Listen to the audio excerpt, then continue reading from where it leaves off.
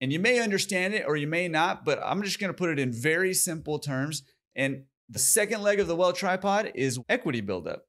Now, equity, all equity means, this is what equity is. Equity is money that's stored in an investment. So think about it like this. This is how most of us are familiar with equity. You buy a house. Let's say you buy a house for $100,000. You put $20,000 down. You get an 80% loan. So you have a loan for $80,000. That means you have $20,000 stored in your house as equity. So it's your money. It's just not cash. It's stored in your investment.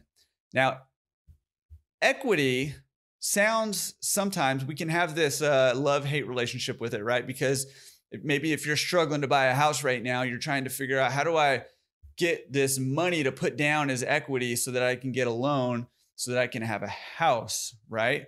And it feels like it ties up your money and it ties up your cash flow. And that's kind of true.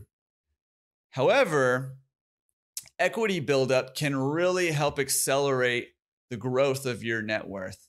And let's talk a little bit about how that works. So we're mostly familiar with using our cash flow to build equity. And the way that that happens in real life for the majority of us that do this is we buy a house, we have cash flow coming in from our 9-to-5 job, and we use that cash flow to pay our loans down, which pays interest and a little bit of the principal of our house, which basically is storing more and more money in our investment, right? So we're used to having cash flow pay to build equity. And that's not ideal because what's king? Not equity.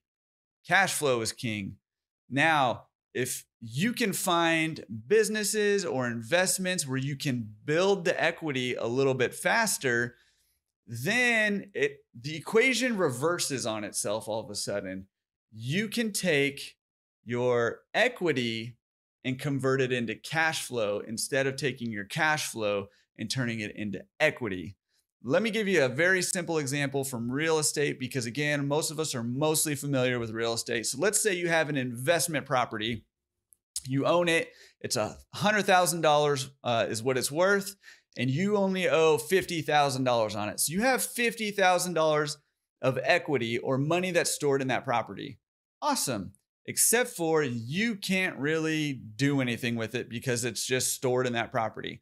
So what you decide to do is go to the bank and say, hey, I have this property. It's worth $100,000.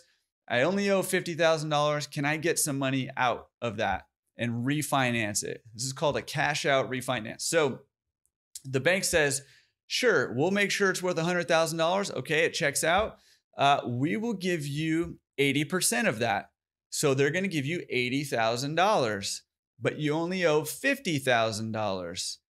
So what you do is you take $50,000 out of your $80,000, pay off your loan, and now you have $30,000 of cash. Cash is awesome, but cash is not king. Cash flow is king. So what you can do is take that $30,000 that you got from your house and put it into an investment that creates cash flow, like a laundromat or another real estate property or another business that you want to try to start, or stocks that pay a dividend, or whatever it is that you want to invest in, right? So you can take that $30,000 and, for example, go find another house investment property that's worth $120,000.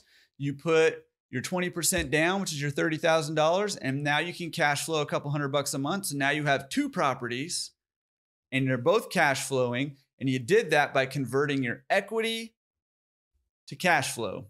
Okay, but something else happened in that example that I didn't even mention. That is a really powerful tool of equity, is that when you took your loan out for $80,000 and paid off your $50,000 loan and took $30,000 of cash, you did that tax-free.